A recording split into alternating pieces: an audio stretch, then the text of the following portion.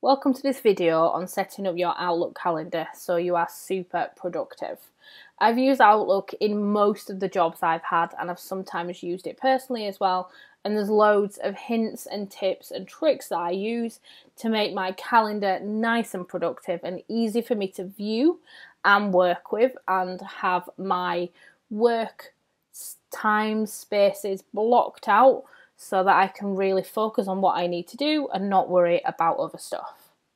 So I'm going to give you some top tips and tricks and hints in here. Some you might already know, some might be new to you. You maybe want to give them a try and just see what works best for you, because everyone is absolutely different.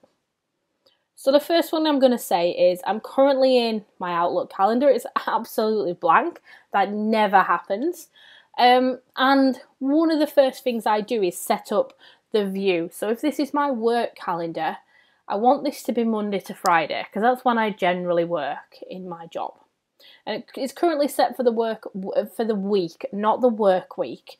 And I just want to switch and view the work week because that's going to be much easier for me. I've got rid of Saturday, Sunday, and I don't need to worry too much about those days when I'm prepping what I'm doing. There's also a few extra settings that I can do on here. And I'm going to go to the cog in the top right hand corner to set my calendar up in the best way. So I'm going to click on that cog icon, and you can see in the settings on the left hand side, it's gone to calendar because that is the option I'm in when I turned my settings on. If you're in the desktop Outlook application, then you want to go to the settings in the top right hand corner. So I've got a few options here. I can change my view. I generally leave it on 30 minutes because that works best for me. And you can use dynamic column whips if you want to, and that puts a real focus on the day that you are on. I don't always like that. I feel like it looks a bit weird for me, so I tend to take that off. And then you can see the time zone that you are in. So you always want to make sure you set the time zone that you are in so the timings make sense to you. It's a really simple thing, but if it's wrong, then it can really confuse you.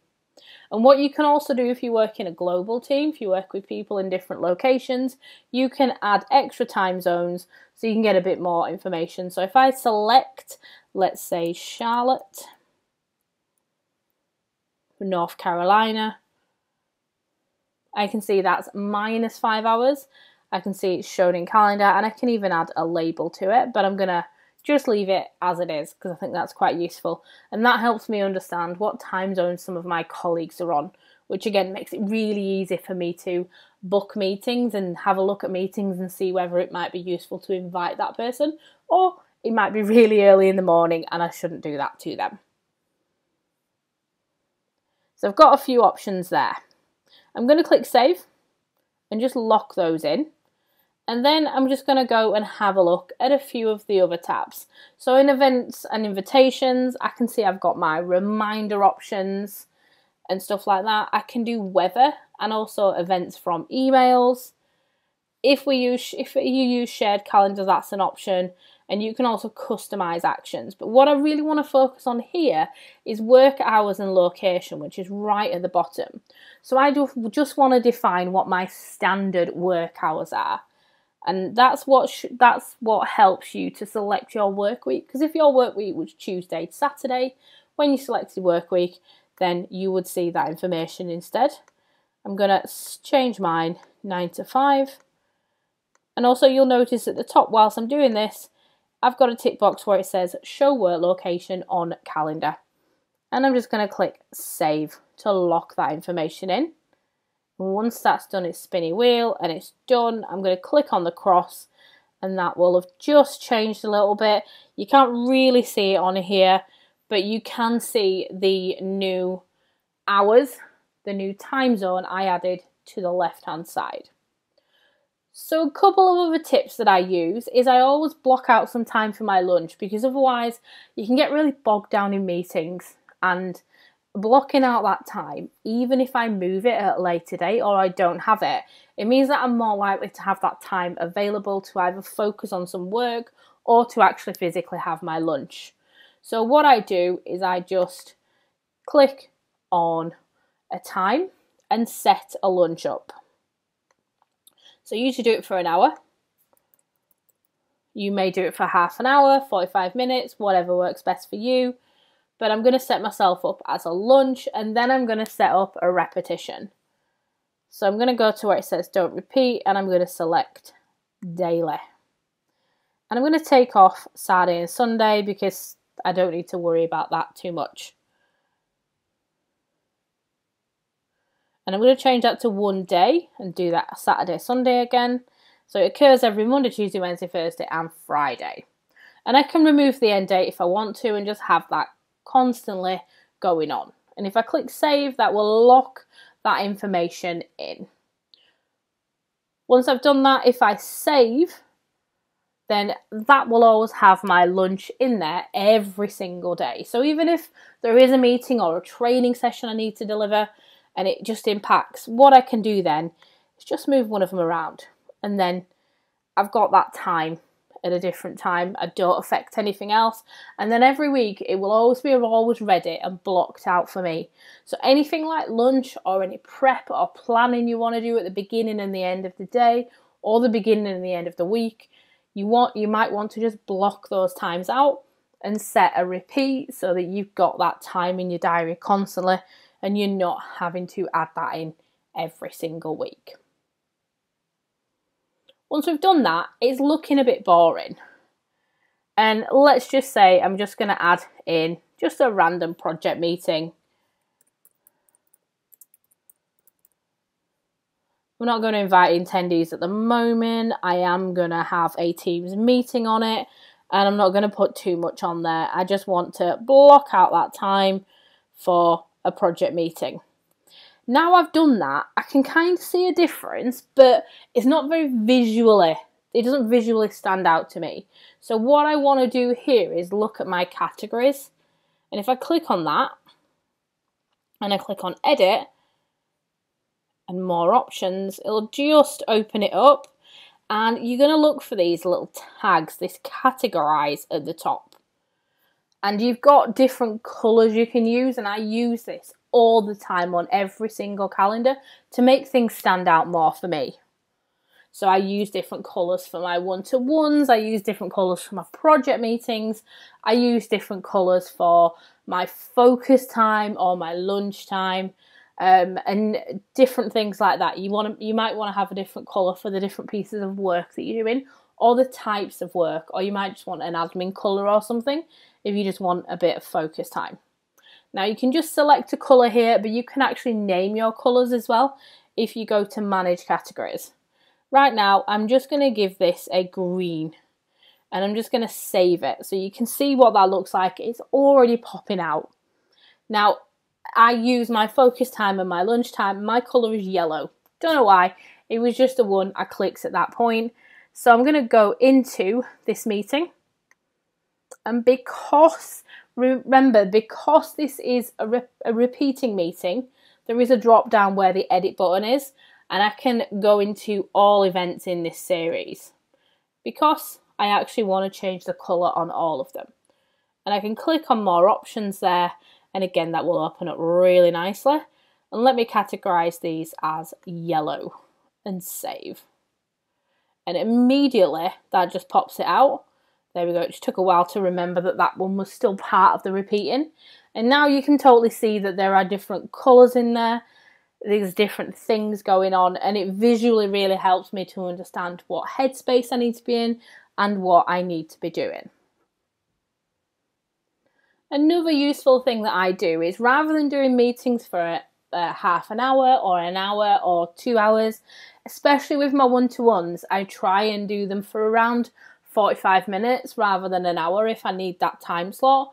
It just means that we're a little bit more focused on the time, and I get warned 5 minutes before, if you're using Microsoft Teams, that meeting is due to expire.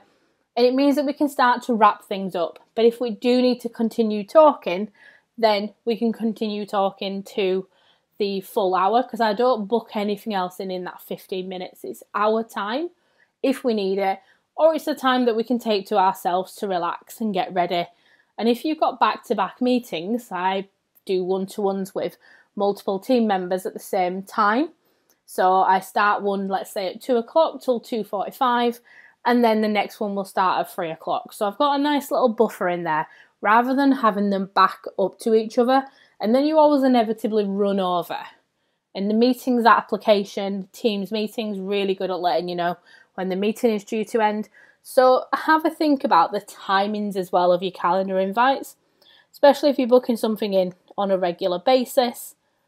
Then I'm going to change this to, and if you can't see it in the drop down, you can just click on the box and overtype it, and that works really nicely. So I'm going to put in a one-to-one meeting. Whilst I'm putting in the meeting, I can go and categorize it. You can see I've got loads of other options there before as well. And I'm going to put this one in purple so it stands out as it's a one-to-one. It's not a project meeting. It's not my lunch or my focus time, but it's that 45 minutes meeting. And I'm just going to drop that in, and you can see how that can build. And then I can put my next one in at 3 o'clock. And I've just created that tiny little bit of space where, what I also like to do, if I've got some key pieces of work, I will block my time out. So I'll put in a meeting for myself and just block out my diary and tell my diary what I'm doing. Because then people are less likely to drop meetings in when you want to do that focus time, and you're going to be able to get that done. Plus you can also see for a quick view then what you're actually working on during the week. Because if you don't put that information in your calendar, you're just seeing your meetings, but actually you might be doing a lot more work as well. And if you block out productivity times, so you block out times where you're going to be creating a course, or you're going to be doing some documentation, or you're going to be reviewing some content, then, or designing something, then you can see at a quick glance in your calendar what your week looks like, and not just what meetings you've got, but what work you've got going on. And I find that quite useful as well. The final thing I want to mention is focus time. Now, Microsoft has some functions that will automatically drop some time slots into your calendar a couple of weeks in advance to ensure that you get that opportunity to focus and people don't book up that time. And you can define the hours and how often it happens and things like that. And you want to go into Viva Insights to do this. So it's just another application in Microsoft. If you don't know where it is, go into the 9 dots in that top left-hand corner and select Viva Insights, and it'll look a little bit like this. And when I go into Viva Insights, you can see you've got lots on there, but it's focused around focus and productivity and praise and reminders and stuff. And you'll see on the homepage, towards the right-hand side, you've got a daily focus plan, and that's really what I'm talking about. That's what I've set up on my other calendar. And you can see here I can set the daily focus plan. So focus time is planned. We'll reserve up to 2 hours of focus time a day in which team chat notification will be muted. But let's go and have a look at the detail behind that focus plan and what it's going to do. So I'm going to have a look at change settings because I've just turned something on at the moment. So when I go to change settings, you can see I have selected 2 hours worth of focus time every day. That works quite well for me, but you might want a quick hour slot, or you might want a lot more time. You can obviously come in and change this anytime you want. Do you have a preference for morning or afternoon? Because it's going to drop it in automatically. Don't worry about this. You can delete it and you can change it if you need to, but it will just drop it in to give you some insights. And it kind of forces me to sort of take a step back and think and look and make sure I've got that time when I'm not in meetings so that I can do some work. You can tell it not to schedule that time any earlier than whatever time you select. So 9 AM works for me. And would you like it to silence chat notifications during the focus time so you can get your work done? If at any point you don't want it to happen anymore, you do have a leave plan option. But what that's going to do is every week for the 2 week after, it's going to drop in those 2 hour slots where it can. It's going to use a bit of AI, a bit of cleverness, and then it's just going to block out your calendar. So again, what I go in and do is I change the category so they are the same colour as my lunches, just so that works quite well for me and I know what I'm looking at. You can put in a different category if you want, so you know those slots are there. And it just really helps to block out your calendar and get that focus time, and you can change the settings to work however you want to. There are some other options in protected time as well, so you might want to have a really good look at Viva Insights and play around with it and just see what works best for you. So have a go at any of those if any of them are new for you. If you have any more ideas, absolutely pop them in the comments, and please do like and subscribe and check out the rest of the videos in this channel.